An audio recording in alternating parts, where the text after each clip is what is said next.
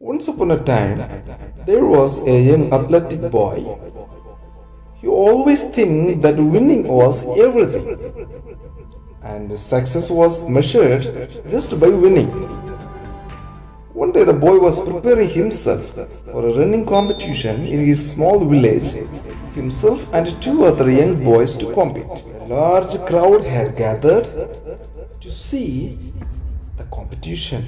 The same day, when the competition was going on, the boy was very happy as his father was in the midst of the crowd. The race started. He took his courage and determination and strength and power. He took the winning lane and was first. The crowd was ecstatic and cheered. They also waved their hands at the boy.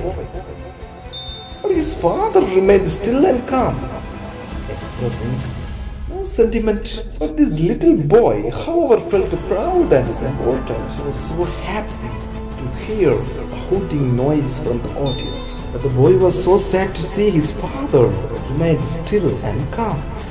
So he called the second race with the young and fit challengers to run with him.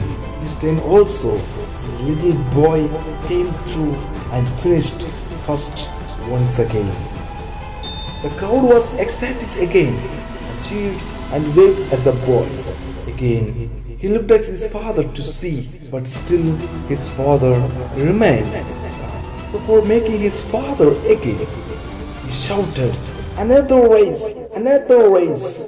And this time, his father stepped forward and presented the little boy with the two new challengers, an elderly frail lady and a blind man. The boy shocked and asked his father, "What is this, Daddy? Is this not a race?" His father replied, "Yes, it's a race." The race was started and the boy was the only finisher. The other two challengers left standing at the starting line. The little boy was ecstatic. He raised his arms in delight. The crowd, however, were silent, showing no sentiment towards his achievement. He shocked again. "What happened? Why not do the people join in my success?" He asked his father. "Dear child, race again. This time finish together, all three of you. Finish together," continued his father. The little boy thought a little, stood in the middle of the blind man and the frail old lady, and then took the two challengers by the hand. The race began, and the little boy walked slowly, ever so slowly, to the finishing line and crossed it.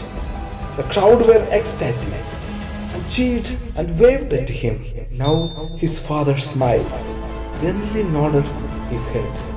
The little boy felt proud and important. Now his father came near to him and kept his hand on the shoulder and told him, "My dear son, for this race you have won much more than in any race you have ever run before.